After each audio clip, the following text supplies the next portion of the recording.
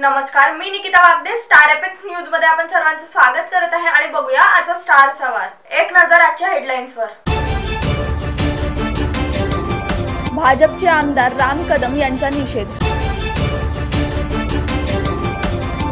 शिक्षक दिन उत्साहात साजरा.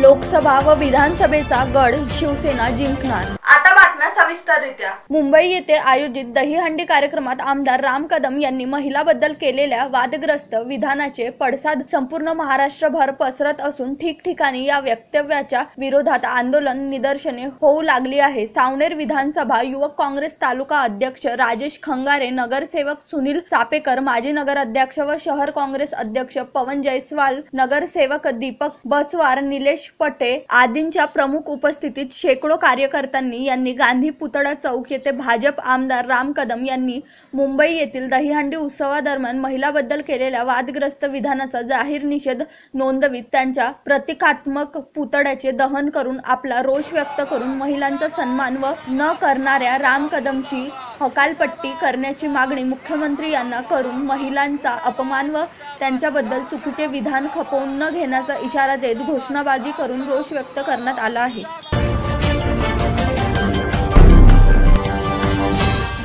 सावनेर येथे 5 सप्टेंबर हा दिवस संपूर्ण देशात माजी राष्ट्रपती डॉक्टर सर्वपल्ली राधाकृष्ण यांची जयंती निमित्ताने शिक्षक दिन म्हणून उत्साहात साजरा करण्यात येतो. सावनेर तालुक्यातील प्रत्येक शाळेत शिक्षक दिनी विविध आयोजन करून साजरा करण्यात आला. या शिक्षक दिनाच्या निमित्ताने चिमुकल्या विद्यार्थ्यांना एक दिवस शिक्षक होण्याचे सौभाग्य प्राप्त होऊन त्यांच्यातील सुप्त गुणांना वाव मिळतो. असेच भव्य आयोजन नगर परिषद हायस्कूल सावनेर येथे प्रशासनाच्या वतीने आयोजित करून शिक्षण क्षेत्रात आपल्या अमूल्य योगदान देणाऱ्या वरिष्ठ व सेवानिवृत्त शिक्षकांचे शाल, श्रीफळ व स्मृतिचिन्ह देऊन सत्कार करण्यात आला.